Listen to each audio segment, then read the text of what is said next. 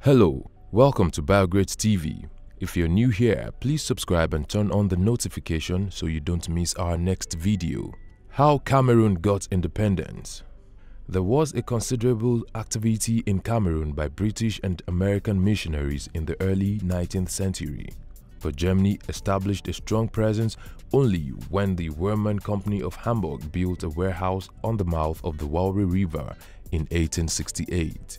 Other German traders began to come into the region in their numbers, so much so that they sent a message back home requesting for the appointment of a consul.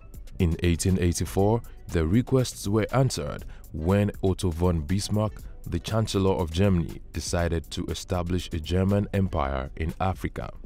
That same year, Gustav Nachtigall arrived in Cameroon and made a treaty with one of the local kings and to annex the region for the German Chancellor. A consul was appointed later that year and a governor the following year. The annexation did not come without its troubles. Some of the chiefs that were not party to the treaty invaded the village of their colleague who signed the treaty, tearing down the German flag there. Unfortunately for them, the German warship was in the vicinity. The German soldiers descended heavily on the chiefs and their men in a reprisal. Under German colonial leadership, massive investments were made in Cameroon to facilitate commercial activities for the profit of Germany. Forced labor were deployed in plantations for rubber, banana, palm oil and cocoa. Railway projects were begun to link major areas within the region.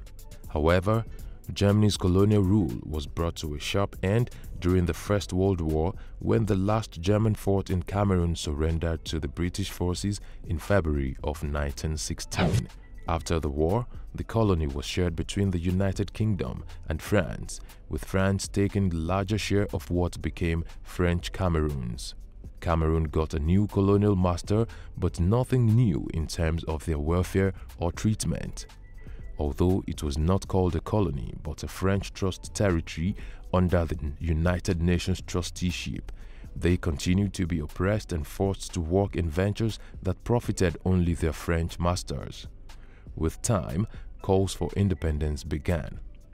The Union des Syndicats Confédérés du Cameroun, which was a trade union movement, embarked on a strike in September 1945, and the colonial government answered with extreme cruelty, shooting striking workers dead. This taught the trade union leaders that they needed a different structure for their struggle. A new movement was formed called Rassemblement Camerounais, RACAM, but the colonial government also declared this movement illegal in 1947. Unwilling to give up, founders of RACAM then formed the Union of the Populations of Cameroon, UPC, on the 10th of April 1948. This was the first indigenous nationalist party in Cameroon, and it was headed by Ruben Nyobe. Ruben Nyobe was a gifted speaker and very passionate about the liberation of Cameroon from colonial rule. He appeared before the UN General Assembly in various years, including 1952, 1953, and 1954, as the spokesperson of the anti-colonial movement in Cameroon. Later in 1955, riots broke out in several cities across the colony following the arrest of independence activists. Hundreds of people died and the UPC was banned. More activists were arrested, numbering up to 800, many of whom were severely beaten while in prison.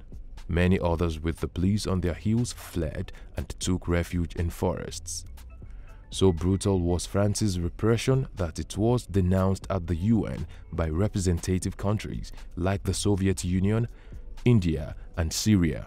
Prominent personalities like Kwame Nkrumah of Ghana and Gamal Abdel Nasser of Egypt showed their support for the UPC.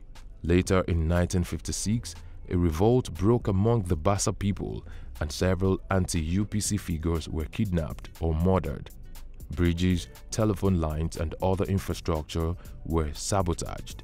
As the French government tried to repress these incidents, more resistance units were formed and began guerrilla warfare.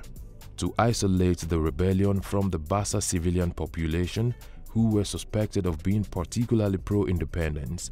They were forced to camps along the main roads where they worked constructing roads. Their huts and crops were raised with fire. The charismatic leader of the UPC, Robert Nyobe, was later killed by the French forces on September 13, 1958, near his village of Bomyebe. After several violent agitations and diplomatic efforts, on the 19th of October 1958, France recognized the right of her United Nations Trust territory to choose to be independent. On the 24th of October 1958, the Legislative Assembly of French Cameroon declared the desire of the Cameroonians to see their country granted full independence on January 1, 1960. It urged the government of French Cameroon to ask France to inform the General Assembly of the United Nations to annul the trusteeship accord and grant independence to French Cameroon. On the 12th of November 1958, the government of France asked the United Nations to grant the request of French Cameroonians since they have already been given full internal autonomy. And so on the 5th of December 1958, the United Nations General Assembly decided that Cameroon, which was under French administration, would gain independence on the 1st of January 1960, given the French government's declaration. And so it happened that Cameroon became an independent nation with Amadou Ahidjo as its first president. What have we missed out on this history? Let's know in the comment section. Will it be ridiculous to subscribe to our channel? If no, please like this video, share, and subscribe to our channel.